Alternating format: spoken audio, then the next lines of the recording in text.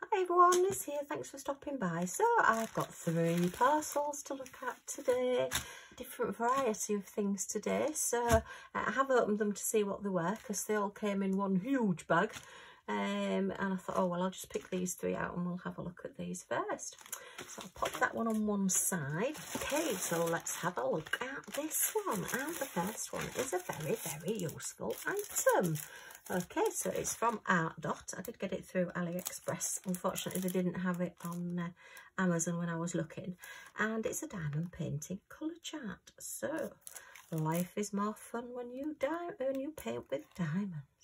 Okay, so let's have a look at this. So what have we got on the back then? Is that just a list of all the different numbers? I think that's a list of the 447 different numbers there. Okay, and how do I get into it? Where's the opening? Where's the opening? I do struggle with these openings and I don't know why. Well, I do know why, it's just me. Okay, and look, it's a full set of DMC colours, but they're all in colour families with the numbers next to them. So if you are doing a project and you wanting, say, a green, you can look on your colour code and see which green you want. We've got blacks and greys here to browns. So rather than them all being in DMC number, which if you suddenly want a green and you've got all of your colours in DMC numbers, they're all scattered about in your boxes, in your storage boxes, but this actually shows you them all in the same place. And I just think that was such a good idea. You can buy the blank one, and I did think, shall I get the blank one and do it myself? And then I thought, no, for an extra couple of pounds you can get one that's already done. So that's what I've done. And plus as well, if you have got your drills that have come without DMC numbers on, then you can now match up rather than having to go through the bags that you've got in your storage. You could just say, right, I've got a purple drill here, I haven't got the DMC number for it, and try and match it up with one of these, and then it will give you an idea as to which the colour is. And I just think this is brilliant, and I don't know why I didn't get it before. I have got one of those books, as I said, to put the drills on the colours so that they are all in DMC number order. But I just thought this is going to be more handy because it's in the colour families. And don't they look fantastic, all spread out like that? Plus as well, if you are doing a project of your own, these are giving you different shadings. So if you're wanting to, say, do, I don't know, a sunrise, a sunflower or something like that, you can look at your yellows and see which ones go together. So you've got 3 as like a gradient there that you could put together. Sorry, that's 4, isn't it? 1, 2, 3, 4, yeah, sorry. Eyesight, Liz, eyesight. But yeah, I just think it's brilliant. What a fantastic idea.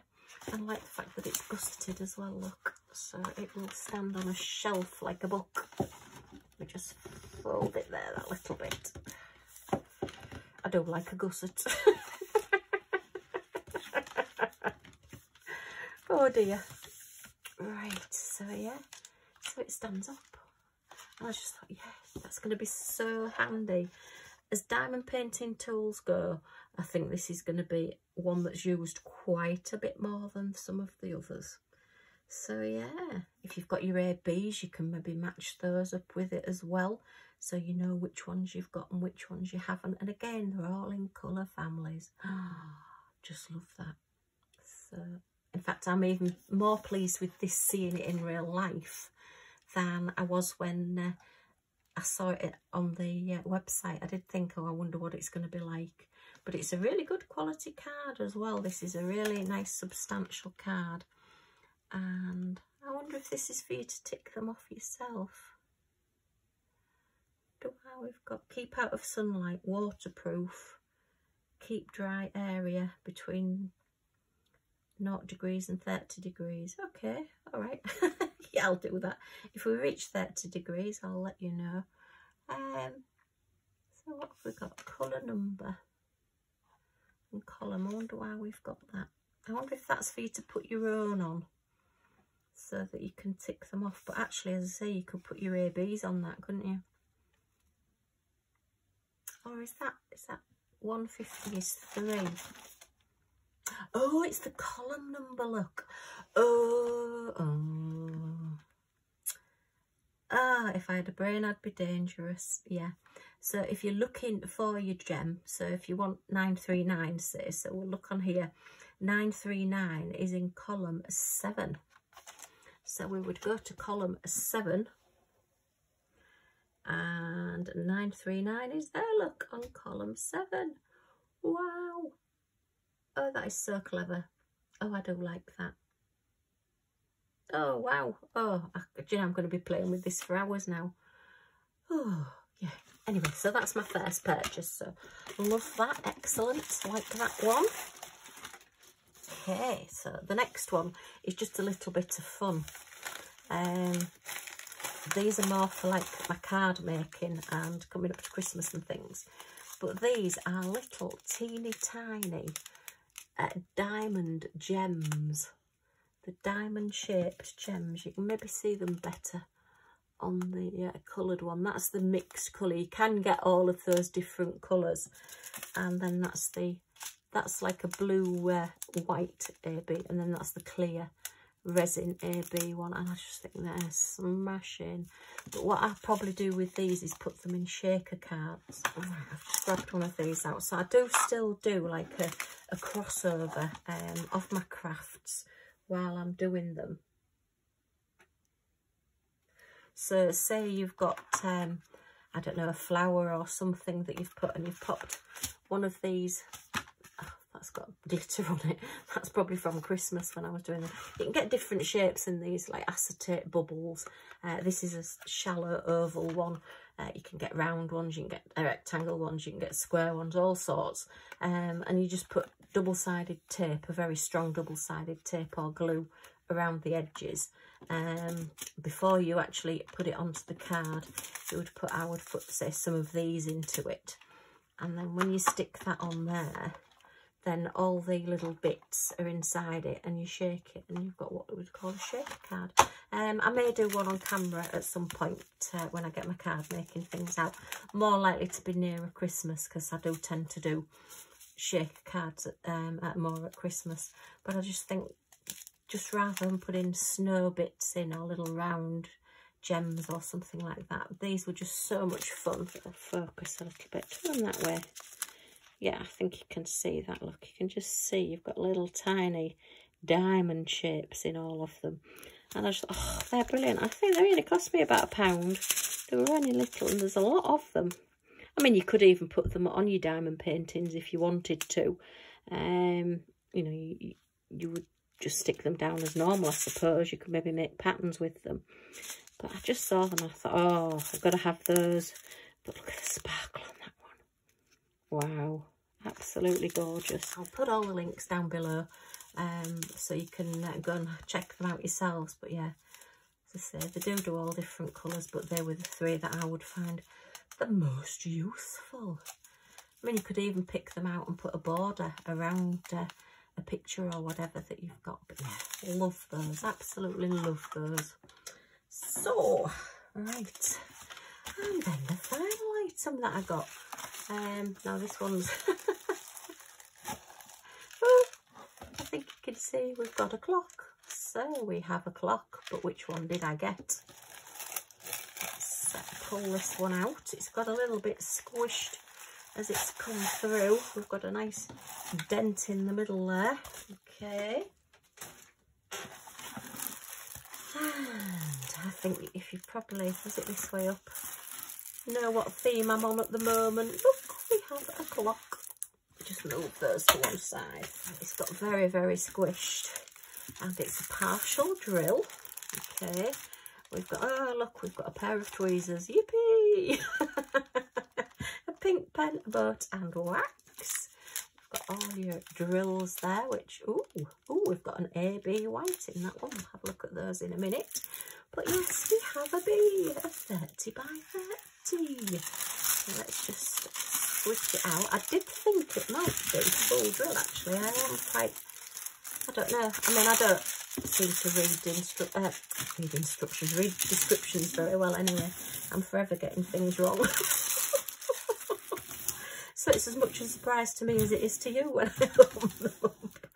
But yeah, I have got a wreath that looks like this bee, but the bee's on the other side, and I just thought, I may or may not have a clock in my bedroom. I'm no good with ticking clocks. If it ticks really loudly, then it won't be in the bedroom. I can't do with any noise on a night when I'm going to sleep. We do have a fan in the room, and quite often I don't sleep. Well, I don't get a lot of sleep anyway with hubby, but yeah, if the fan's going, I seem to have got a bit used to that. But ticking clocks, just can't sleep with a ticking clock. I don't know what it is. You'd think that the rhythm of a ticking clock would be quite soothing and send you to sleep, but no. In my head, it just seems to get louder and louder and annoy me more and more and more. Oh dear, when we used to have to be up to be at work for 5 o'clock in the morning, and we used to have all the alarms set around because you were frightened that one wouldn't go off, and so we used to have an electric one. I mean, this is the days before digital and everything, and you know, you using your phone and things like that, but you used to have an electric one set up. But then you'd think, well, if we had a power cut, it's not going to go off. So then we used to have like a battery operated one. And we thought, oh, what if that one doesn't go off because the batteries go? So then we'd also have a wind up one as well. So we'd have 3 clocks ticking in the bedroom. Well, the electric one didn't really tick, it used to hum. But yeah, 2 clocks ticking in the bedroom. It used to drive me mad.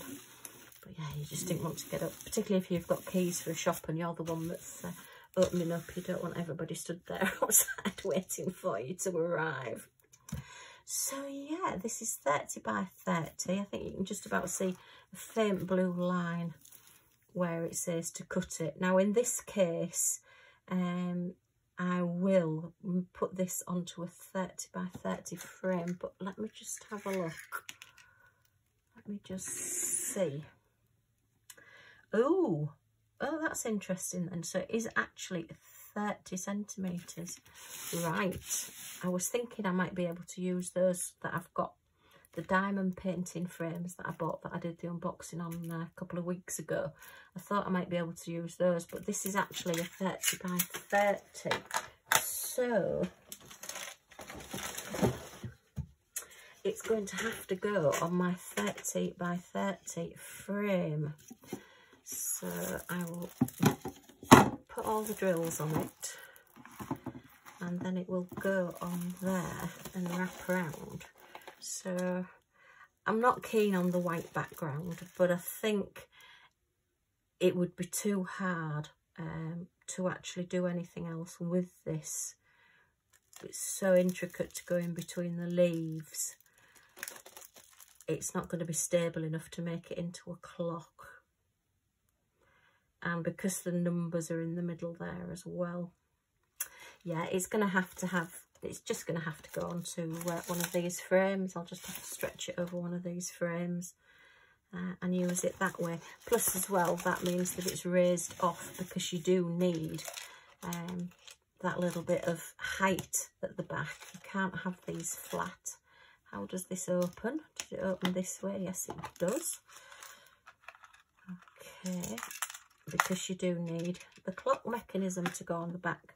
So that, yeah, once that pushes through there, then that's about the same width as that. And hopefully that will hold in the middle. And I have done one of these clocks before. I did an owl one. And I actually looked on YouTube for the instructions of how to put the clock together, because there's no instructions with these. But it does actually have a set of hands, and it does have a second hand as well. And they do work, and they do keep time. I'm not quite sure why you do get 2 sets of hands. I know we've only got... Oh, yes, we have. So we've got the black ones. Yeah, I will... Once I've made this, I will do a putting it together and show you how it works, how it goes together. Because the one I got, I ended up having to put it with the silver hands up rather than the black, because of the way that these were punched, and they wouldn't fit onto the mechanism properly. They would go that way, but they wouldn't go that way. So we'll see whether this one's the right way around or not. But yeah, they're a little bit fiddly to do. But I think for the money, they're okay. And yeah, they do work. Just one AA battery that goes in there. And yeah, it probably will tick, but we'll see. If it does tick, it'll probably just end up in my craft room, and it'll just have to get escorted into a different room while I'm filming, because I don't want a ticking clock while I'm filming my YouTube videos. But yeah, I think that's pretty good. I just love the bee. I think that's really just nice and fresh, and I'm into bees at the minute. Don't know why, it's just this thing I've suddenly started just liking bees. So let's have a look at these girls. Let's see what we've got. So we have, oh, it goes right up to B. 12, 13, 14 different gems. Okay, so wow, look at that one. That is a really bright orange. Goodness me, lovely, like that. And then we've got like a honey gold colour. 2 bags of that. Is that the same one? Yes, that's number 2. And then we've got our white ABs there. That's pretty. So that must be bees' wings, I think. And then a couple of green colours for the leaves, just to give you that variegation. And like a brownie colour, an ambery brownie colour there. They're both the same. No, they're 2 different shades. Oh, they do look the same in this light, but they're obviously different. They've got different numbers. And then we've got a marquee with an AB iridescent coating on. And then we have, goodness me, look at the size of those teardrops. They are tiny. So I think they're going to be going somewhere on the sunflowers, possibly. Goodness me, what's that? B. Can I say B? Can I see where B goes? B, B, B, where are you? Oh, B is in the bee's wings. So we're going to have little splashes of gold coming through. I wonder if that's going to be like, as though it's got the reflection from the sunflowers. Because that's more or less, well, it is more or less the same colour as number 2, which is the main colour on the sunflowers. Ooh, that's clever. Like that idea. That's different. Okay, and then I say the specials, the ABs and the little marquees there. I got all on the wings as well, just to give you that like iridescent, just that little see-through sparkly bee wings. Oh, he's lovely, little fluffy bee. Do you like it when you go up to a bee and it goes like this at you? It's like, stay away, stay away. They sort of like, they do, they bring their hands up. When I was little, I always used to think they were waving, you know, say, oh, hello, hello. Oh dear. I should say, oh, that bee's waving at me. And my brother would say, it's not waving at you. It's waving its fist at you so you don't go near it and stand on it. Oh, it's like, oh, I would never stand on a bee. Oh, no. If they come in the house, I'd just pick them up with a tea towel and escort them out the door. Oh, could never harm a bee. Right, so that's quite a different little haul. As I say, I've got quite a few different things there. So we have a bee clock. So we'll always be on time and be ready. Oh dear, sorry, that's the end of the bee jokes.